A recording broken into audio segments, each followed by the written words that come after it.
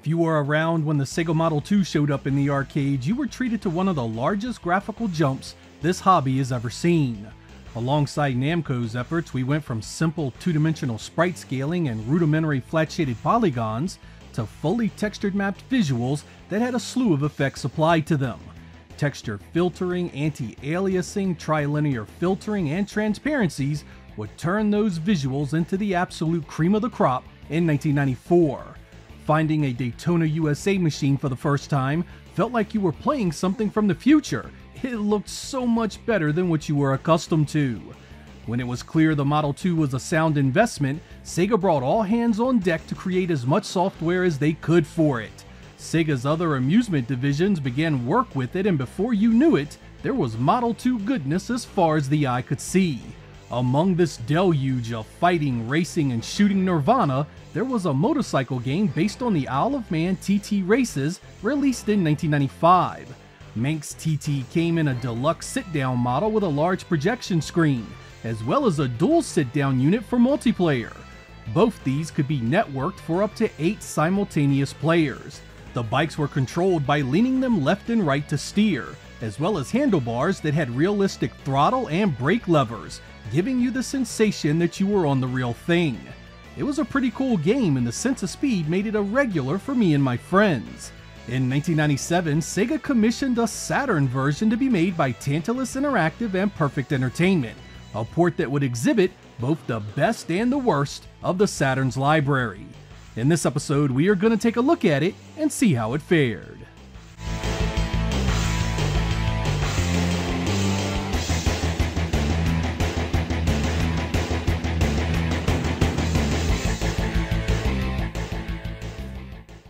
The Isle of Man races have been around since the early 1900s, a notoriously dangerous event that has claimed many lives. Sega's game here is loosely based on that, giving you a similar taste of tight turns at breakneck speeds.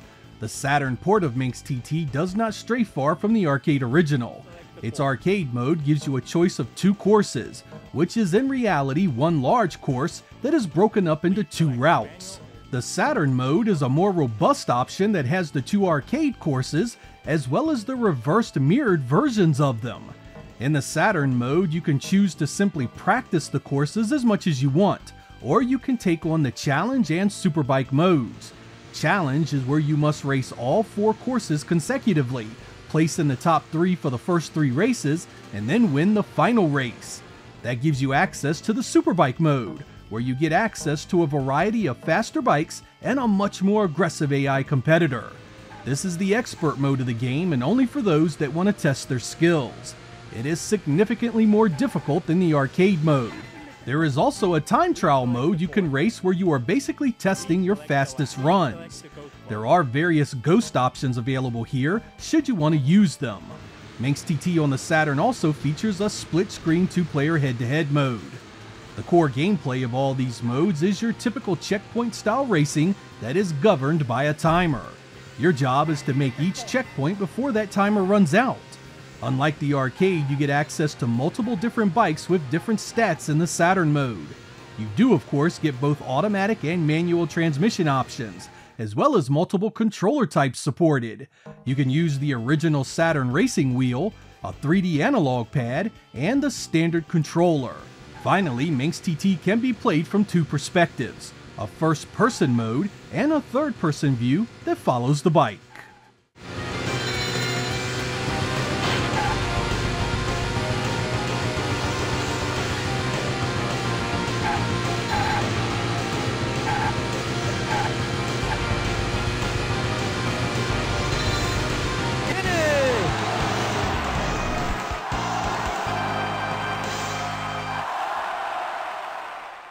As you'd expect, the visuals of Manx TT are downgraded from the Model 2 original.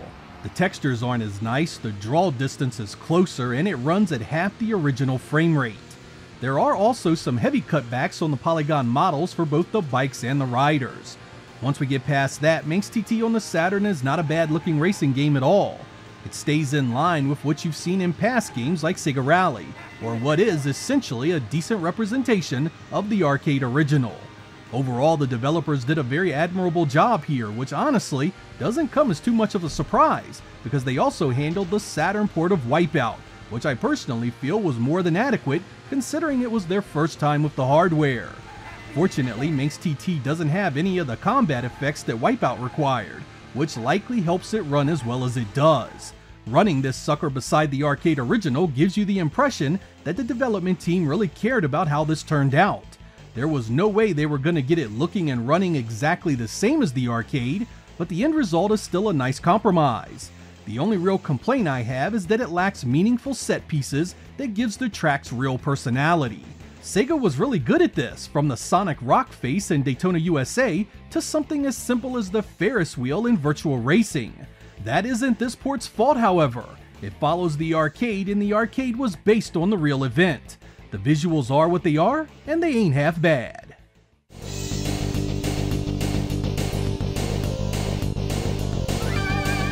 Passing the checkpoint!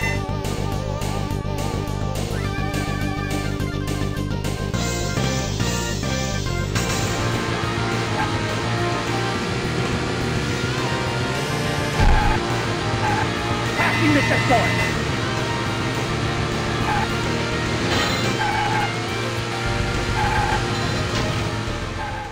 The sound effects in Manx TT are quite iconic if you enjoyed the arcade.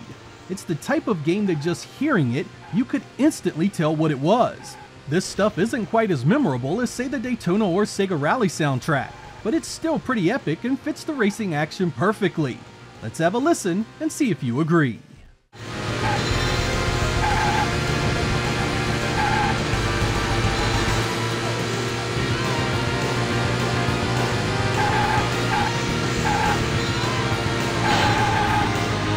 The checkpoint!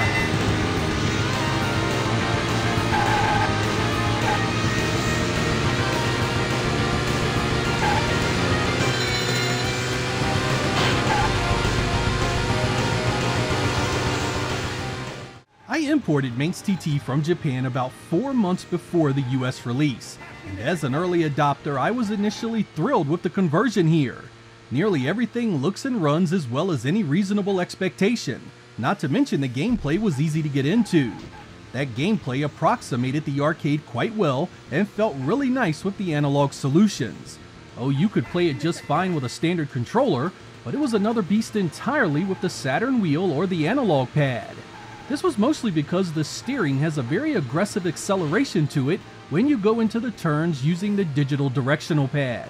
The harder you steer into a turn, the faster the grip ramps up, which usually causes you to oversteer right into the wall quite frequently.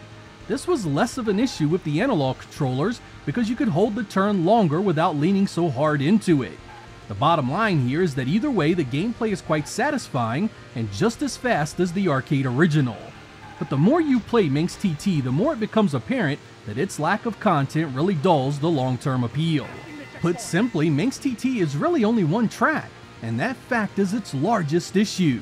It lacks content. There's just no way around it. That single track may have 2 routes and 2 reverse mirrors of those routes, but you still get tired of such a small amount of scenery. This was released in 1997. It was no longer the beginning of the 32-bit generation, when a bare-bones arcade port could get away with this sort of thing. Console racers were expanding into simulation territory, with tons of cars and tracks, and by the time this hit the West, Rallycross was out on the PlayStation, and everyone knew the much-anticipated Gran Turismo was mere months away. Gamers were expecting more of their racing games by this time, and Sega did the bare minimum here. As an arcade release, Manx TT was a white-knuckle thrill ride with a great cabinet that made it feel special.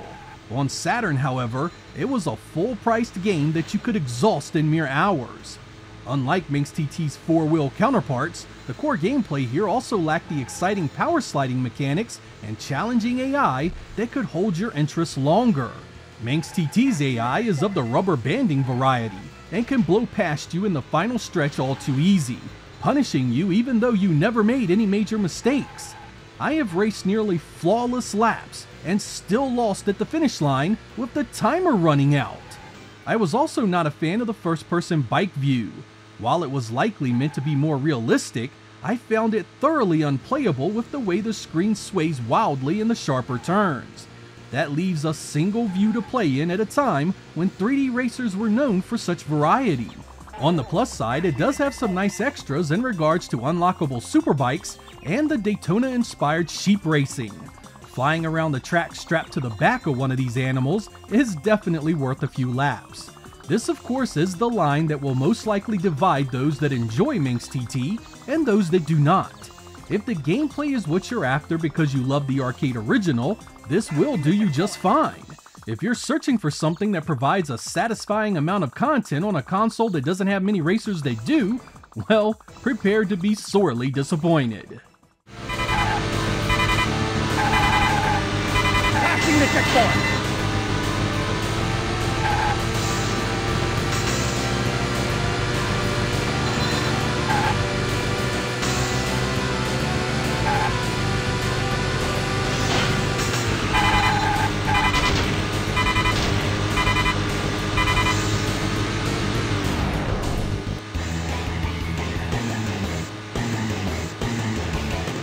Time is up and you didn't finish.